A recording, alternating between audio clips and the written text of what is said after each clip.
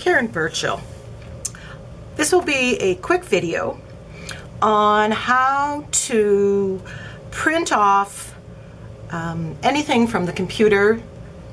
It could be a picture, it could be text, a quote, words that you want to put onto your art journal page. Sometimes I don't want to have it on just regular copy paper and have it white and I color it. Sometimes I want to put it and I want it to be clear as if I did the lettering myself. So I'm going to show you how to put it onto, and I have, this is Deli paper that I've gotten a hold of, and tracing paper. This is stuff that I bought $1.25 at the dollar store, and I have bits and pieces of tracing paper that I've had, you know, just stacks of it and stuff. So the process is relatively easy. What I do is select the quote, picture, whatever I want to print. I have a list of free fonts that I've downloaded onto and into my Word program. So I look through those and pick the font. I just made myself a handy dandy guide. And so I pick my font, pick the size, pick the quotes. So the next step is to prepare the tracing paper. Now, for me, the Deli paper actually is the right size. You need to use whatever cutter you can, scissors if you have it, cut it down to the size of regular copy paper. So that's what I have here. It's just some regular copy paper, and it just fits neatly in the thing. It doesn't go over the edges, doesn't go longer.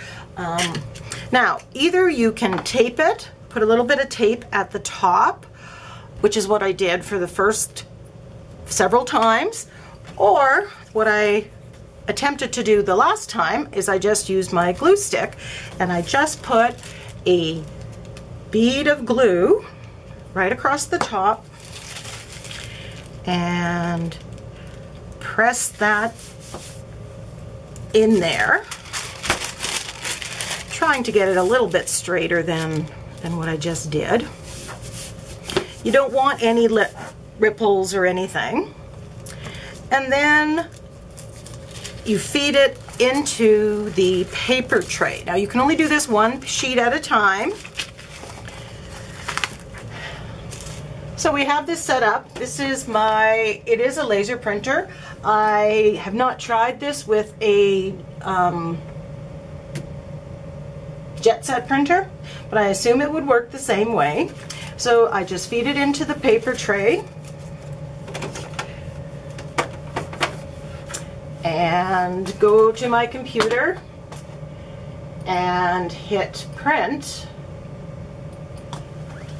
and let it go through. On occasion it does jam, at which time I simply unjam it, turn off the printer, run a sheet just on plain copy paper, and so there you see I have, and then I can just remove it off and I have it nicely onto some Deli paper. So let's just repeat this. Let's try this with some tissue paper. So again, I've cut this to size. All I'm going to do is put a little bit of glue at the top, and you can use the same bottom sheet as long as you don't get a buildup in there. Make it nice and smooth. Put it in the printer.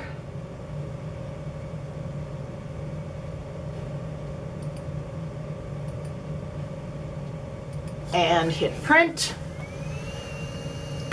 Cross your fingers.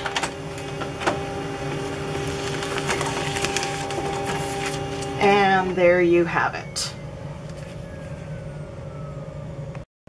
So we've printed off some phrases some quotes that I'm going to put on some of my Journaling by 5 pages onto both tissue paper and to deli paper. Deli paper, or at least the deli paper that I have, tends to pretty much disappear.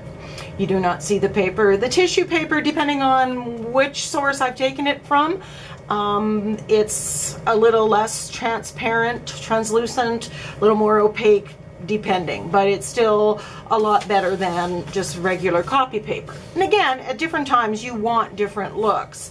So now I've just uploaded some free coloring pages that you can access that I found through Pinterest. There's other free art that you can access and print off. You can also print off something out of your own personal photos.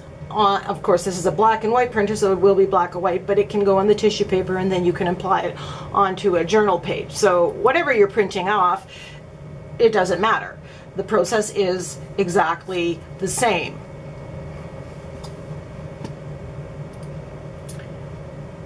And here we go.